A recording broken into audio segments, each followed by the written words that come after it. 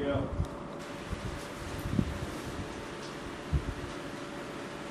Who's he that wishes so? My cousin? Westmoreland? Nay, faith, dear coz, wish not a man from England. God's peace, I am not covetous for gold.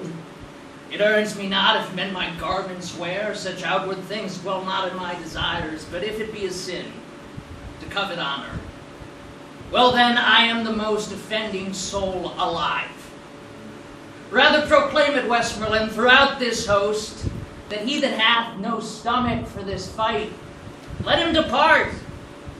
His passport shall be paid, and crowns for convoy put into his purse. We would not die in that man's company, who fears his fellowship to die with us. This day is called the Feast of Crispian. He that outlives this day shall come safe home, shall yearly on the vigil feast his neighbor and say, tomorrow is St. Crispian. Then let's strip his sleeves and show his scars and say, these wounds I had on Crispin's day. Old men forget, yet all will be forgotten. But he'll remember, with advantages, what feats he did that day. Then shall our names familiar in his mouth as household words, Harry the King, Bedford and Exeter, Warwick and Talbot, Salisbury and Gloucester shall be in their flowing cups, freshly remembered.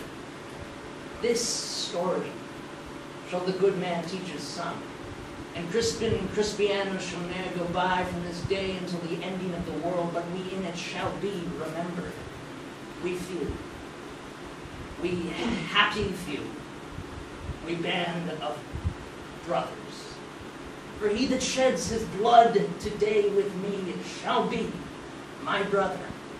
Be he ne'er so base nor vile this day, shall gentle his condition. And gentlemen in England, now abed, shall think themselves accursed they were not here with us, and hold their manhoods cheap, whilst any speaks that fought with us upon St. Crispin's day. I'm ready to fight with you, man. I'm ready to fight. Yes, I'm here. Where do I go? Where do I sign? Right, by the farm, sure.